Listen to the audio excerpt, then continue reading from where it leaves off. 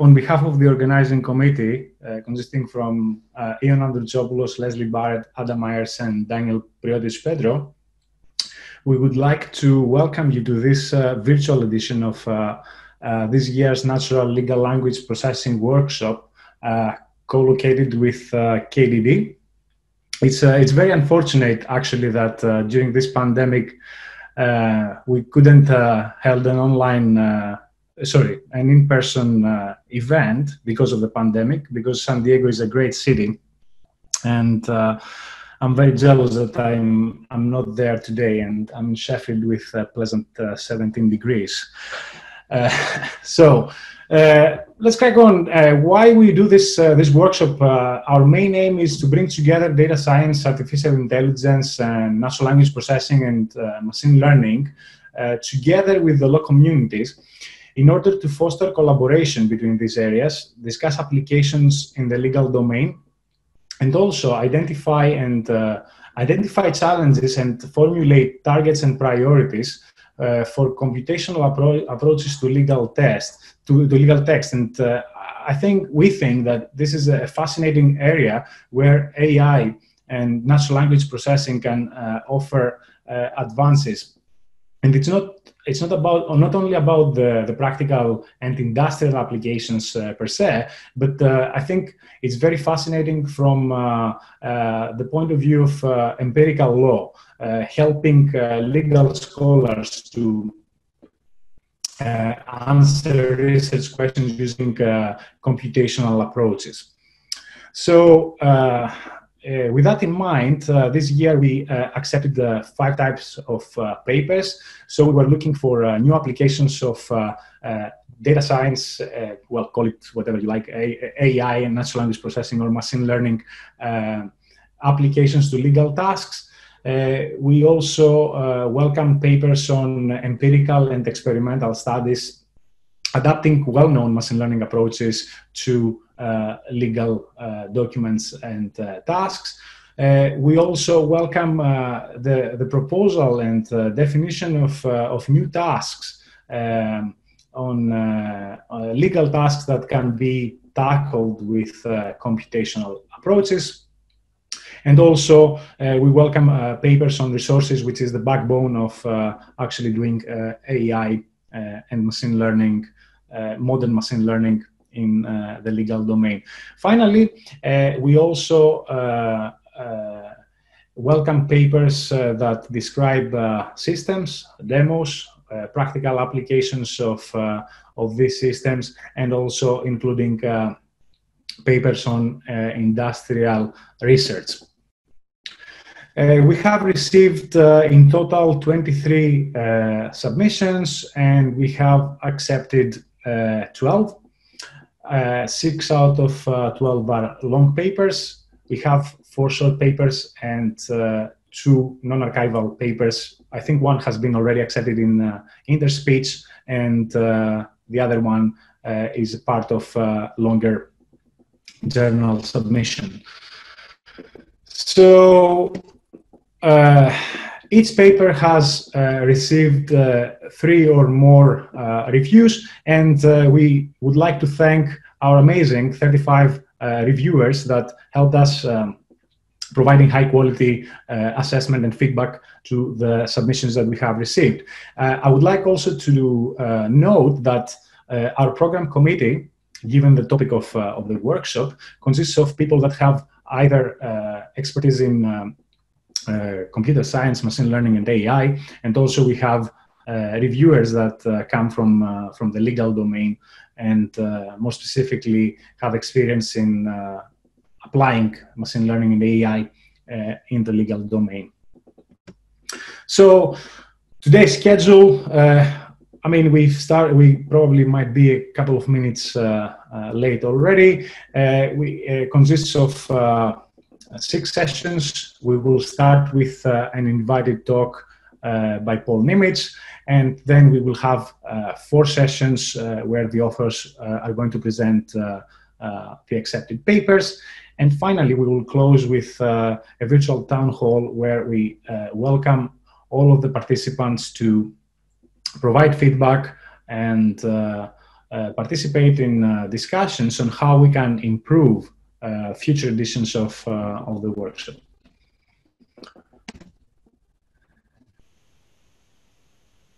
Well, again, due to the difficult circumstances this year, the workshop is self-paced, so we have all the pre-recorded videos.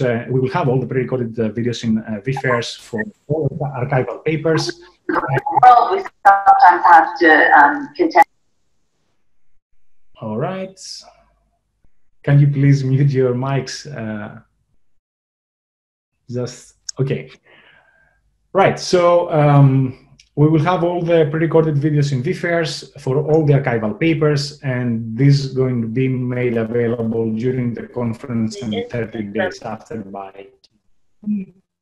Also, we're going to have the KDD, Vimeo, and YouTube recordings after the conference, and also you can find the proceedings online on CU Care WS repo, and on this following this link.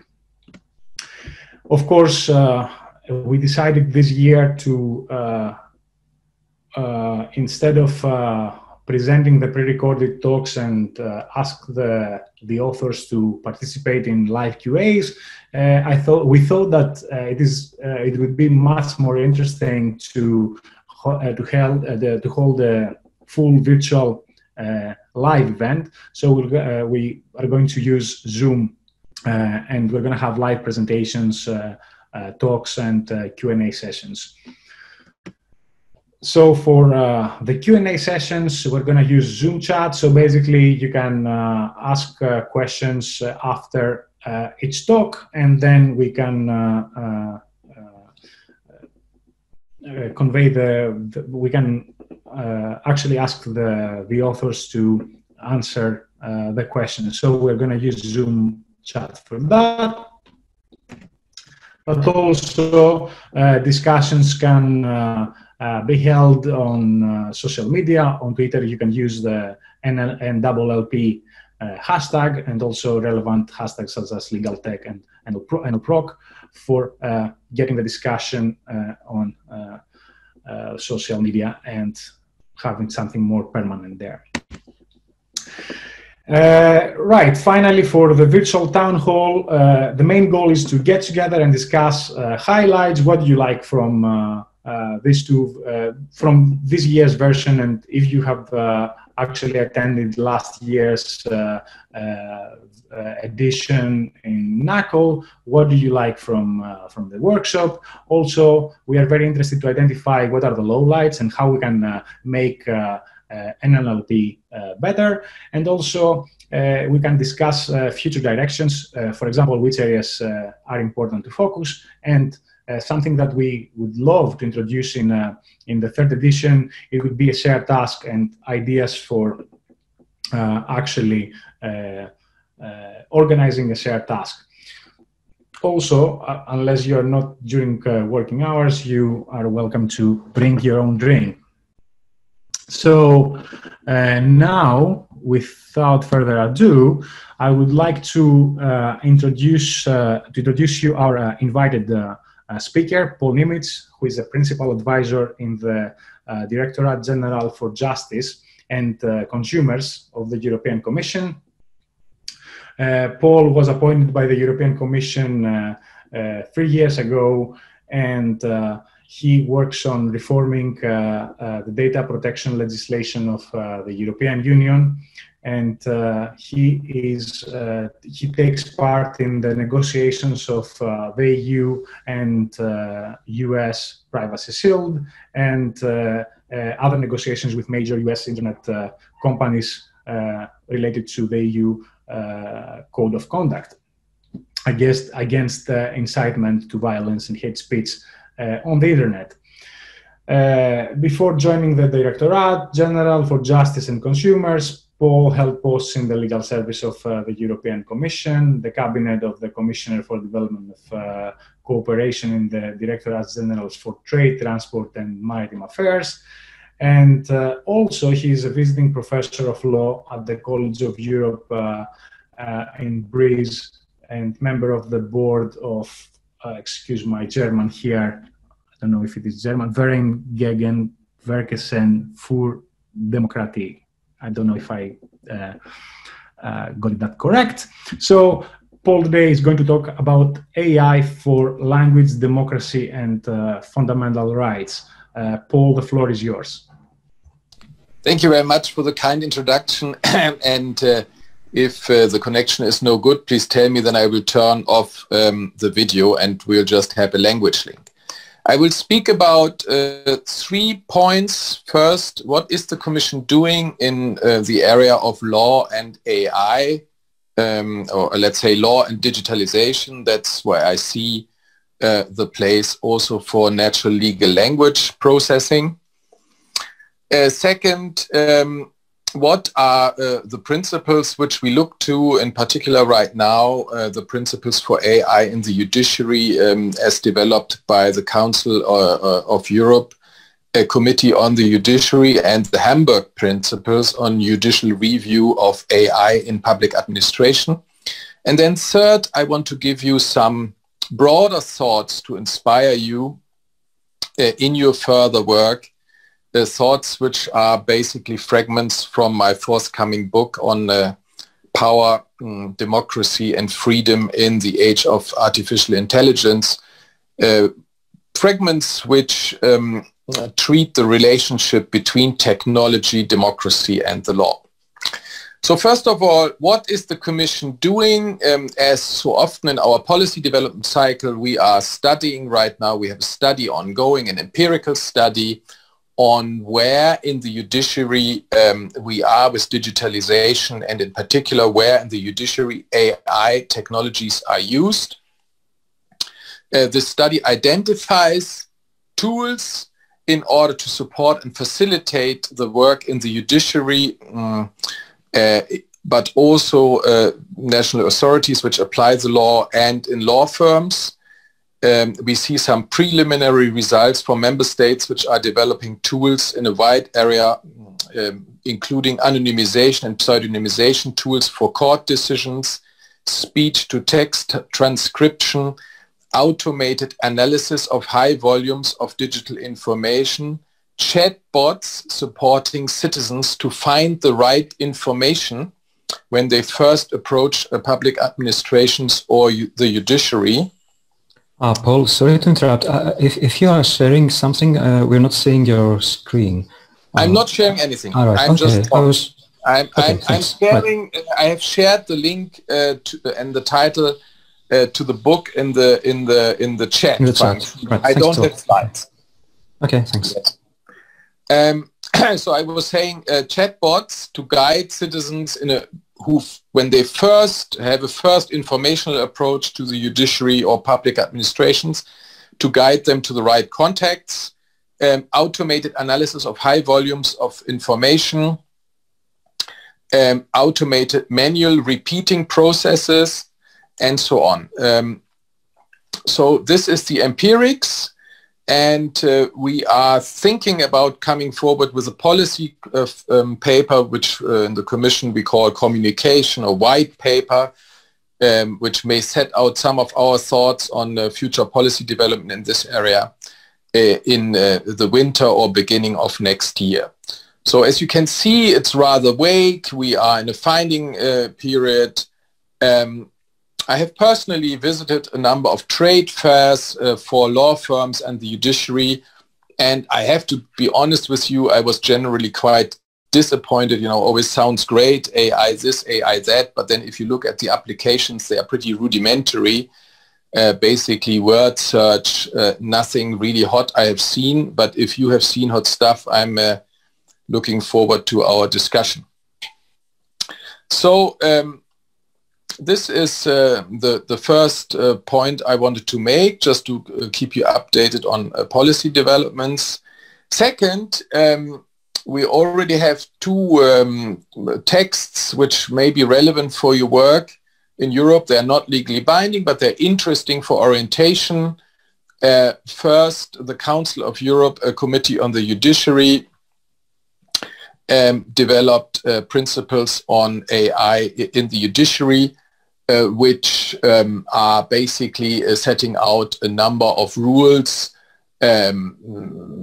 relating to the transparency and the needs of the judiciary not to be taken over by technology, emphasizing that final decisions always are made by humans and judges and so on.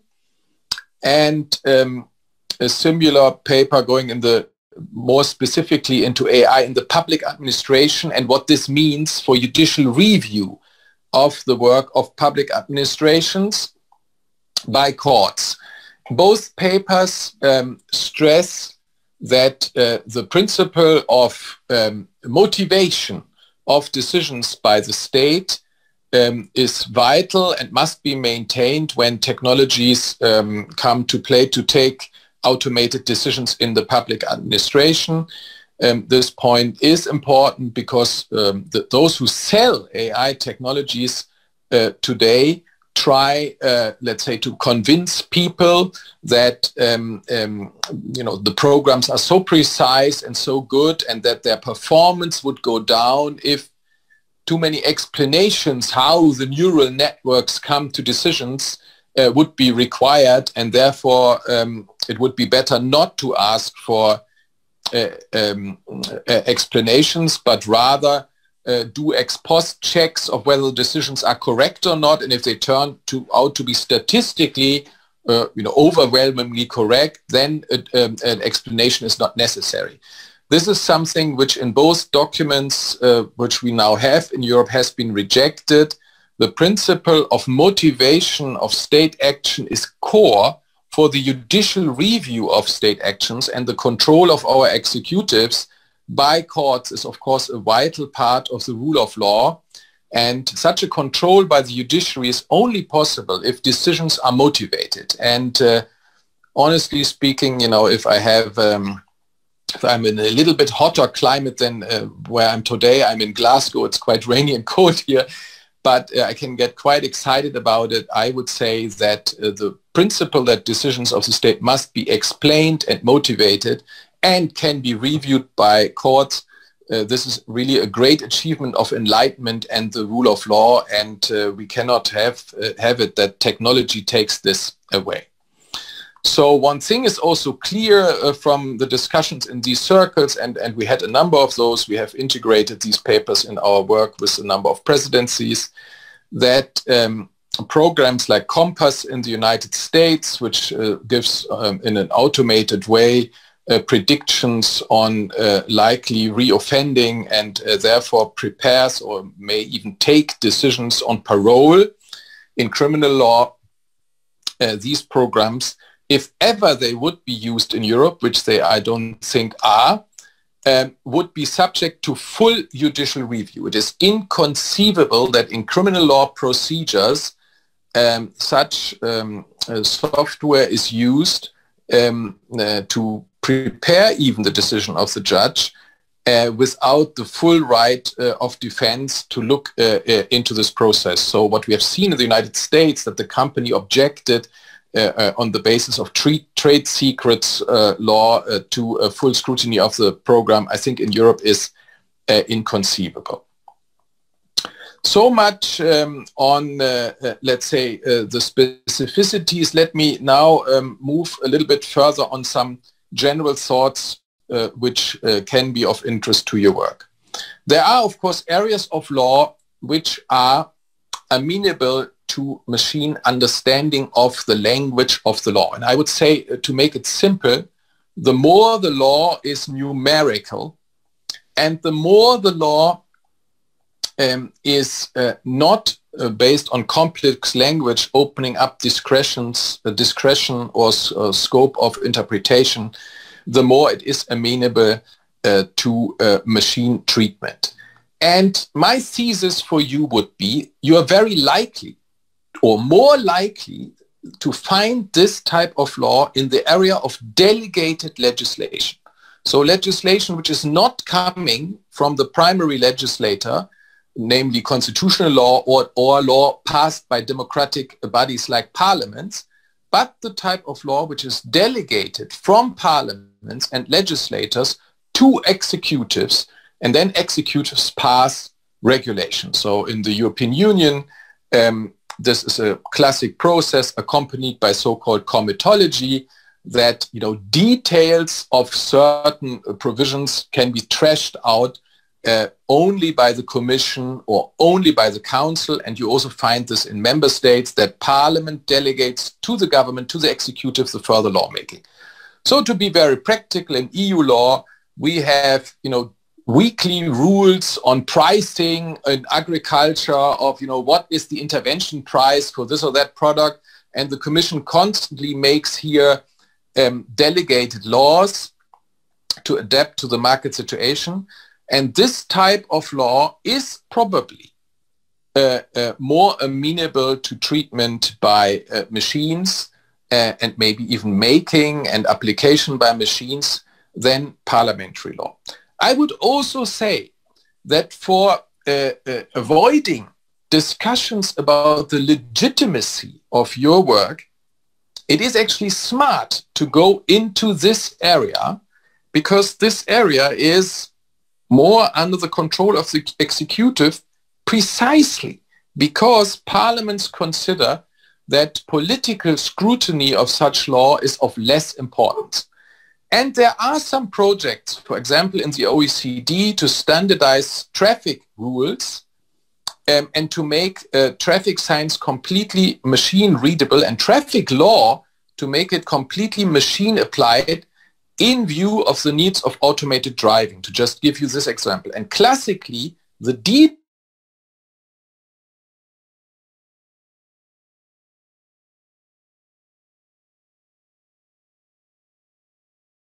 speed and so on, a matter of delegated legislation. This is not something which is in parliamentary law.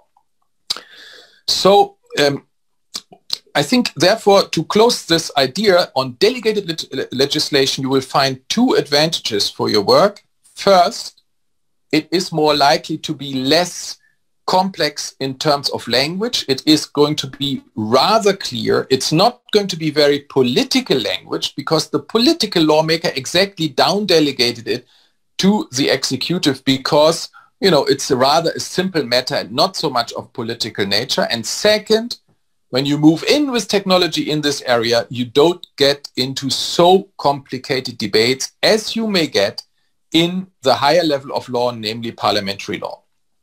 And here I would like to share with you a thought which I developed in my book. In a number of our member states, we already have empowerments in secondary law, meaning law by the parliamentary legislator. So this is not delegated lawmaking. This is the classic parliamentary lawmaking.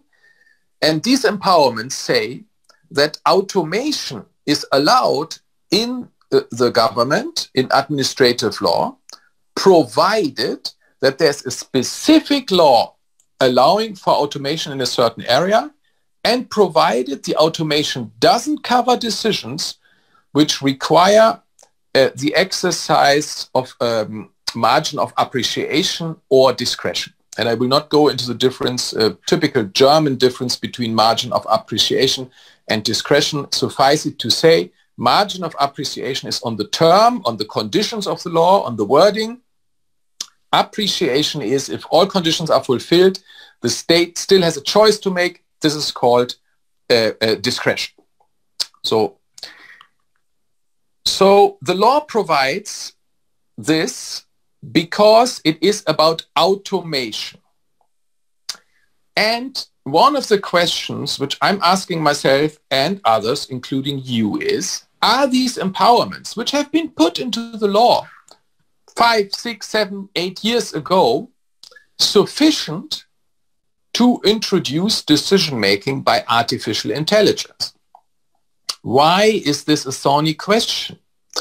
This is a thorny question because artificial intelligence is more than just simple automation.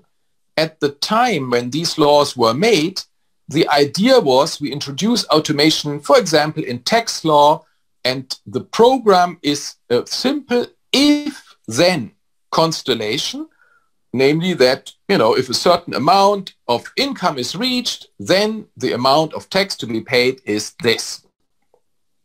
So it is a mechanistical view of how automation should proceed. At the time, the materials in which led the member states to adopt these clauses do not show that they were thinking already about self-learning programs as we now find them in machine learning, neural networks, and artificial types of artificial intelligence. So my thesis would be that those first-generation empowerments to apply automation in public administrative decision-making do not cover artificial intelligence, which learns itself autonomously, moves on, and develops its decision-making practice.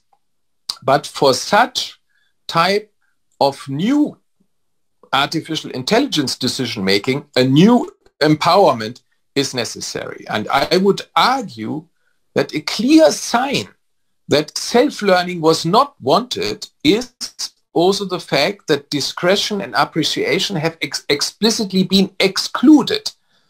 Now, if one would use artificial intelligence, of course, one of the goals would be to standardize the exercise of discretion and margins of appreciation and the filling in of margins of appreciation through the learning of the program. And since these elements of learning were explicitly excluded, I would say we need new empowerments in the law, and I hope that this work is going to move forward.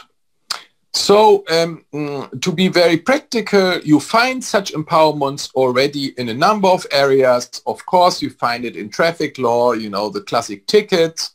You find them in taxation law, and you also find them in social law, where it is about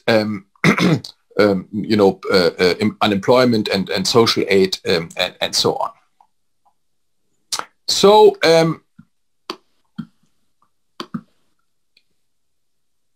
now let me move on to some thoughts which are broader and which are fragments of my forthcoming book called The Human Imperative: Power, Democracy, and Freedom in the Age of Artificial Intelligence. In this book, which I've written together with a philosopher, we are trying to square the circle, so to say, between the new technologies of artificial intelligence, the new power relations between technology and democracy, and what this all means for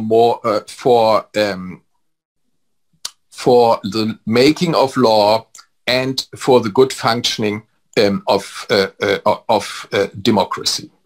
And the book oscillates between criticism of the status quo and the pointing out of philosophical avenues of orientation.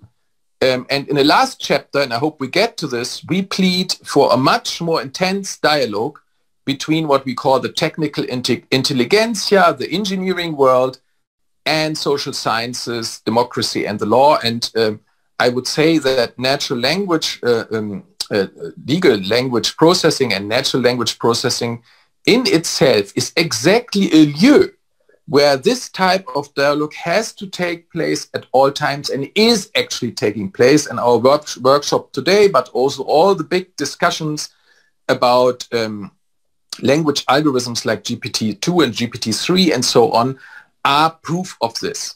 So I definitely see, let's say, a prise de responsabilité, a taking on of responsibility in the technical world for the legal and political and also human rights impacts of their technologies. And when we talk about language, just to say this before I start reading, let's be clear that language technology is among the most sensitive of AI technology. Why? Because language is how we perceive the world, and language is the tool of democracy. So those who will master the machines of language may have the power to be extremely influential, much more influential than they are already now in democracy.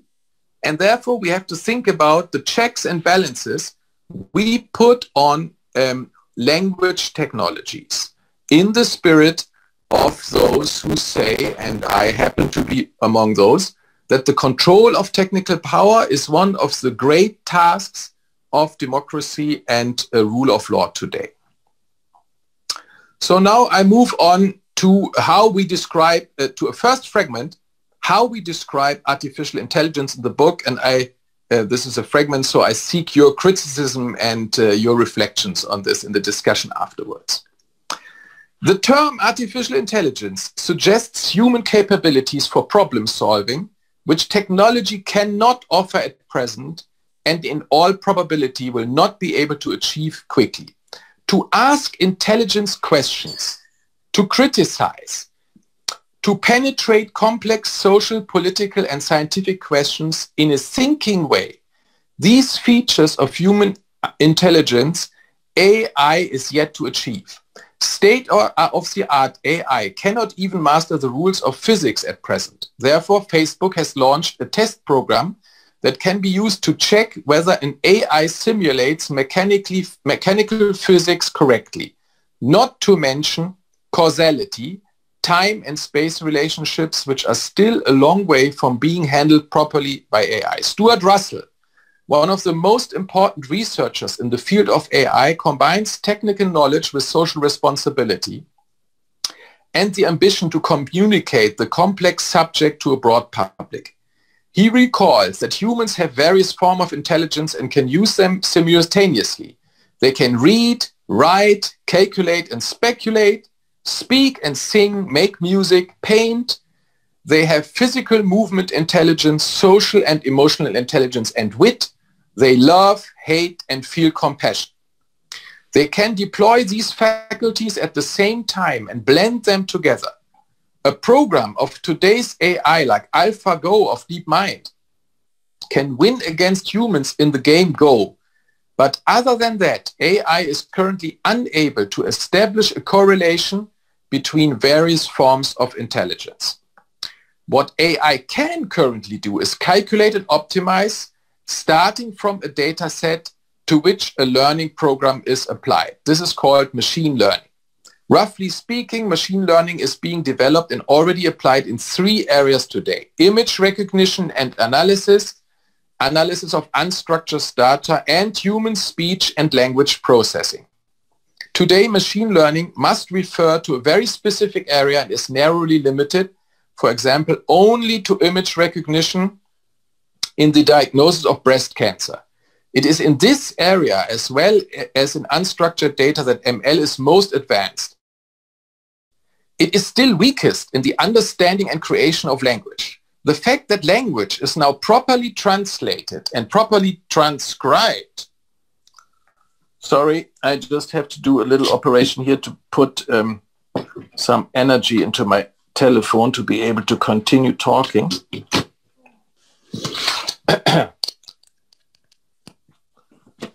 So, the fact that language can be correctly transcribed, that short texts for facts, for journalistic purposes based on figures in the field of stock market reports and sports are written by AI, should not expose us to the illusion that AI is capable of free understanding language creation.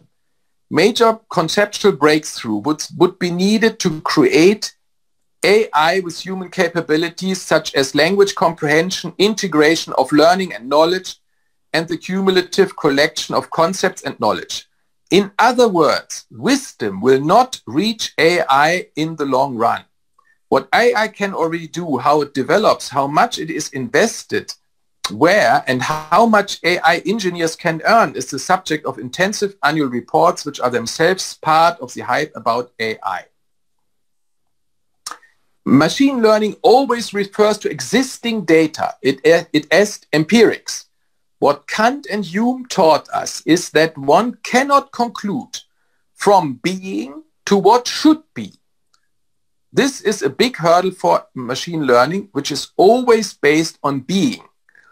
It only reaches beyond optimization processes to a limited extent. It cannot dream and be creative, and it can certainly not determine a shell.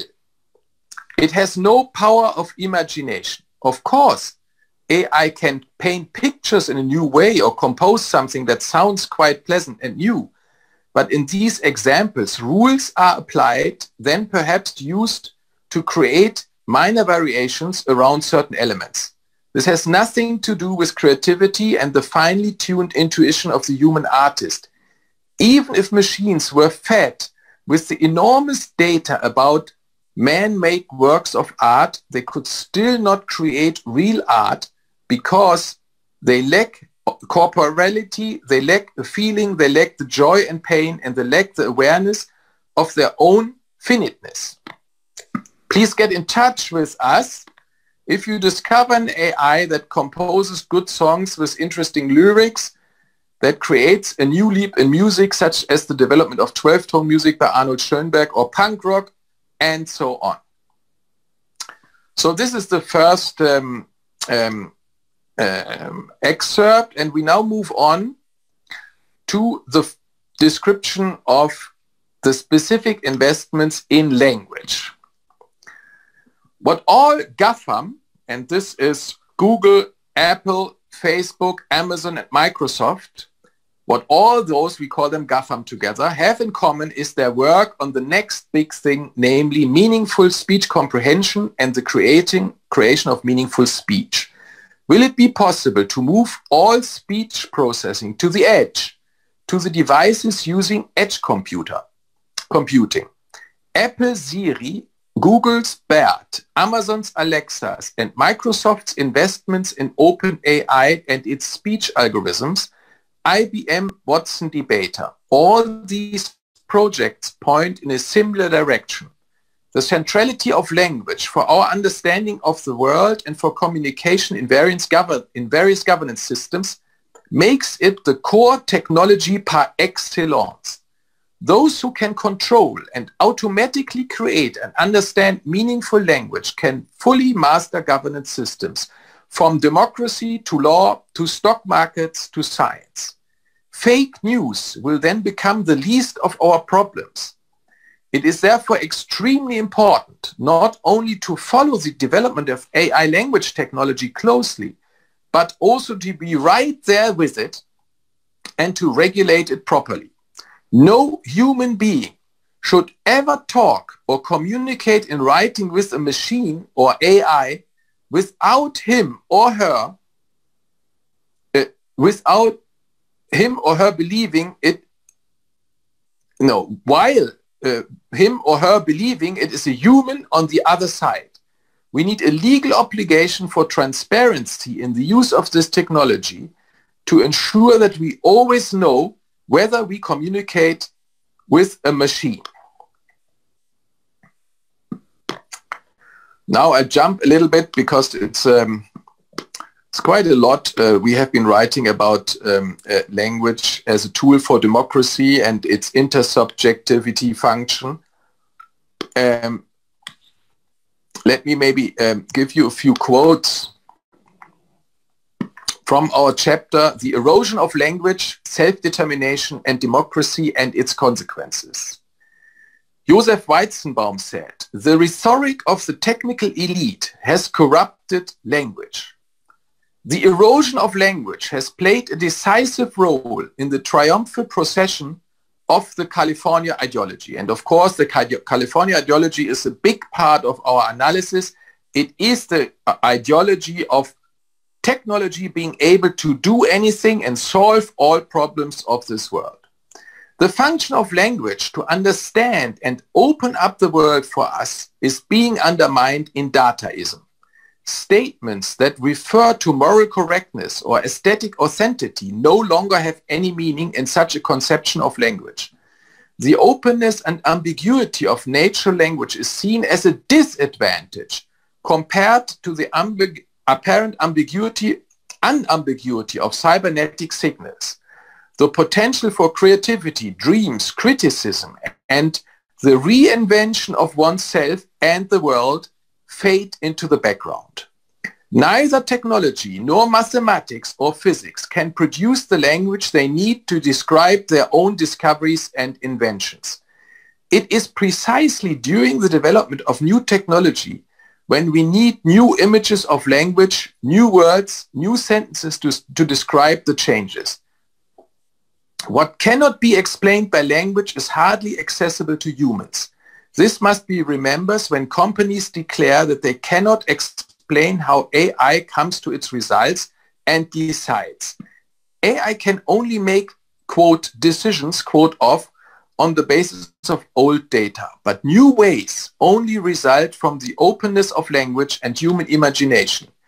If language no longer has any reference to truth or moral correctness, but is a mere signal that serves to attract attention or control processes, this opens up opportunities for its abuse and the weakening of democracy as we experience it today. Let me close by saying the following. The law is written best in the age of technology in the technologically neutral manner. What does this mean?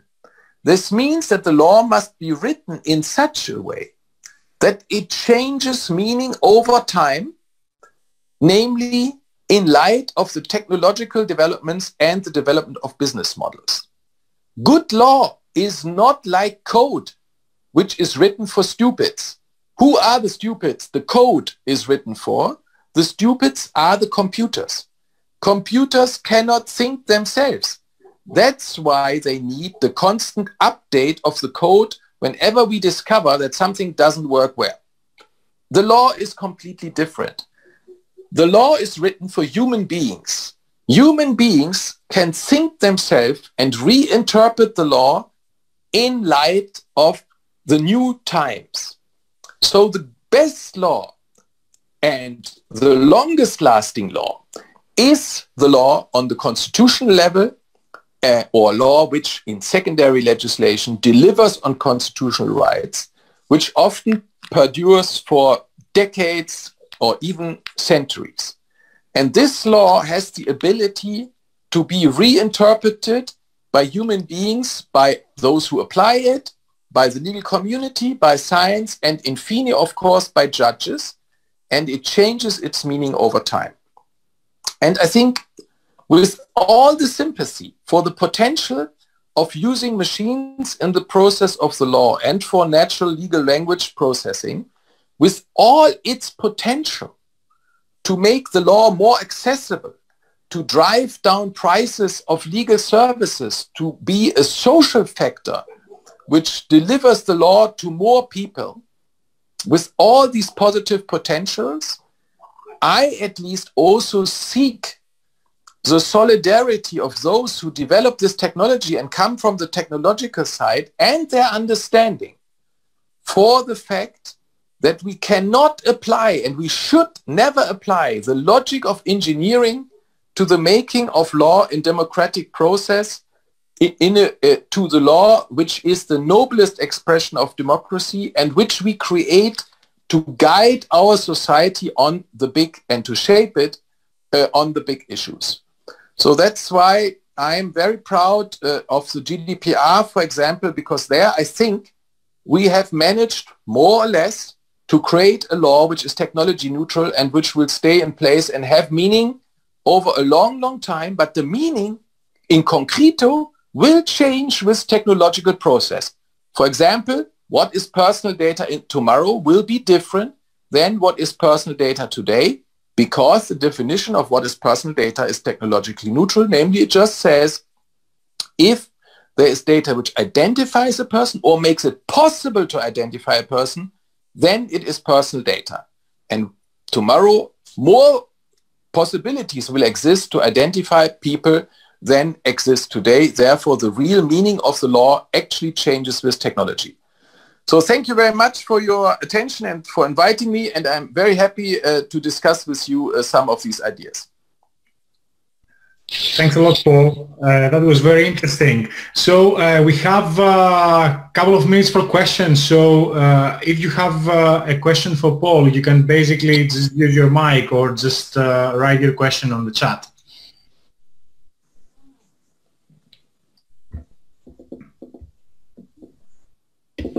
I don't know if we can use, we cannot raise hands here, but Yeah, just feel free to unmute and ask your question.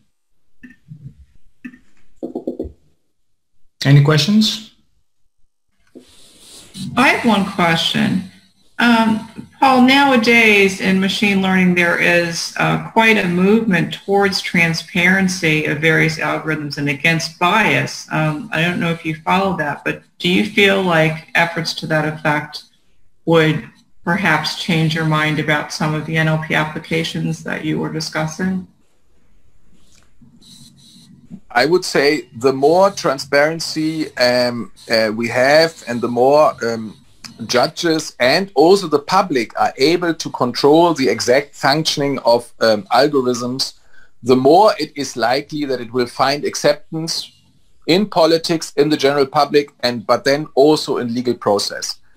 So I'm a pretty orthodox, my view is to make it very simple. Unexplained, so algorithms which don't explain their decisions cannot be used in the exercise of public power. It's as simple as that.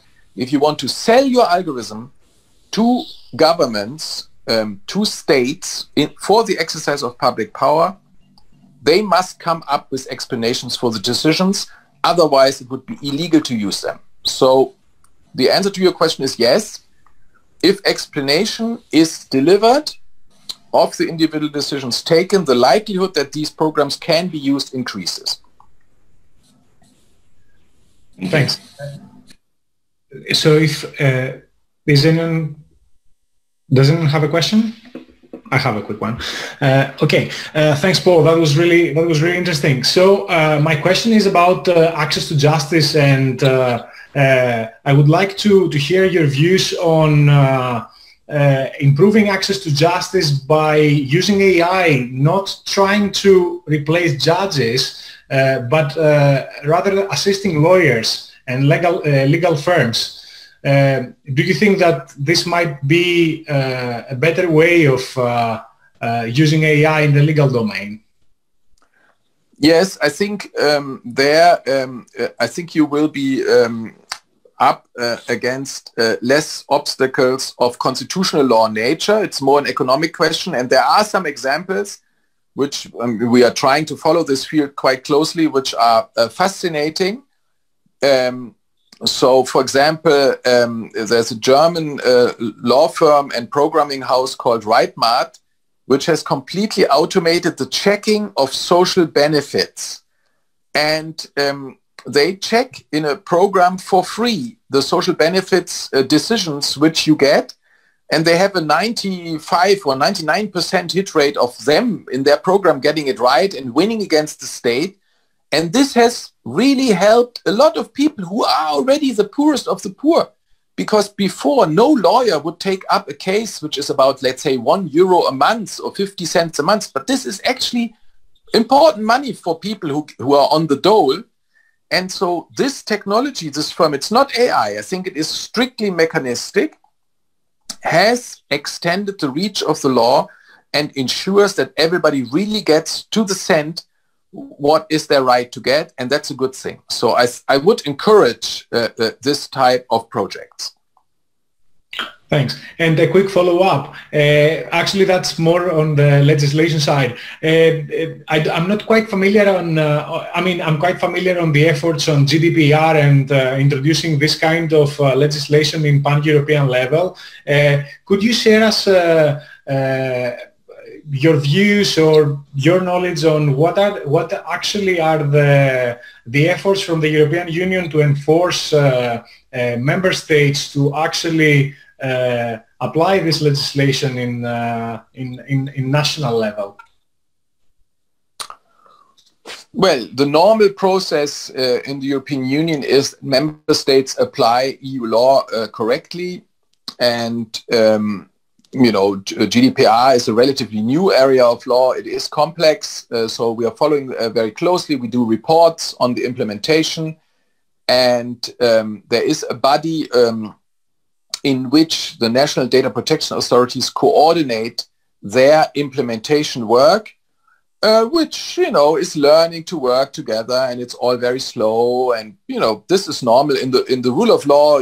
Sometimes if things are getting complex, nothing moves fast. But I'm confident that the mutual learning will lead to a higher dynamic of implementation in the longer run, not the least because of the activities of civil society. I mean, for our data protection authorities, it is simply new to realize that they will end up before the courts, the administrative courts anyway. In the past, when they didn't act, they really didn't have anything to fear. They just didn't do anything, and that was fine. Now, under GDPR, citizens have a right to action, and in a number of member states, the NGOs can also on their own, without having individual citizens' cases at hand, enforce this right to action. And there are a number of associations in Europe which are making this their main aim. And so I think we are seeing more and more DPAs being taken to court and held responsible for non-action. And I think this will increase the dynamics over time. Thanks. Any other questions to Paul? So actually we can break for 4 minutes and come back at, well, here is 5 p.m. For the first session.